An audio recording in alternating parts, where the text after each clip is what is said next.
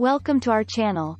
In this video we discuss why all men can get prostate cancer, but you will have to watch the full video for the answer. Let's dive right into it. Prostate cancer is one of the most common types of cancer in men, with an estimated 1 in 7 men being diagnosed with it at some point in their lives. Despite its prevalence, many men are often unaware of the risk they face and the importance of being proactive when it comes to their prostate health. One of the main reasons why all men will get prostate cancer is due to the fact that it is directly linked to age. As men get older, their risk of developing prostate cancer increases significantly. In fact, according to the American Cancer Society, more than 60% of prostate cancer cases are diagnosed in men aged 65 and older. This is because as men age, their prostate gland continues to grow, making them more susceptible to abnormalities and mutations that can lead to cancer. Another factor that contributes to the high likelihood of all men getting prostate cancer is genetics. Studies have shown that men with a family history of prostate cancer are at a higher risk of developing the disease themselves. This is especially true if a close male relative, such as a father or brother, has had prostate cancer. In these cases, the risk is even higher, and men should be extra vigilant about monitoring their prostate health. Lifestyle habits also play a significant role in the development of prostate cancer.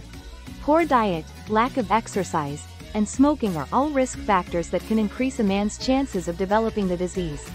Studies have found that a diet high in red meat and dairy products, and low in fruits and vegetables, can increase the risk of prostate cancer. Additionally, obesity and a sedentary lifestyle have been linked to an increased risk of prostate cancer. The symptoms of prostate cancer can also be easily overlooked, which is why many men are diagnosed at a later stage when the cancer has already spread. Some of the common symptoms of prostate cancer include difficulty urinating, blood in the urine, and pain in the pelvic area. These symptoms can also be associated with other non-cancerous conditions, which is why they can often be ignored or attributed to other causes. Furthermore, men are generally less likely to seek medical attention for their health concerns, especially when it comes to sensitive issues such as the prostate. This delay in seeking medical advice can also contribute to the higher likelihood of all men eventually developing prostate cancer.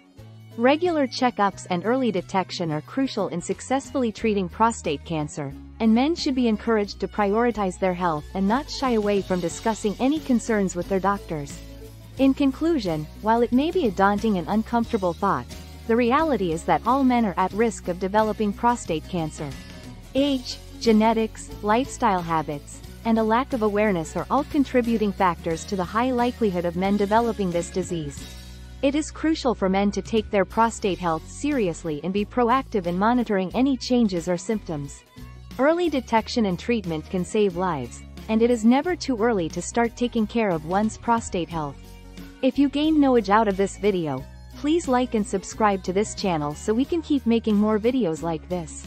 Thanks for watching, but wait, don't go yet.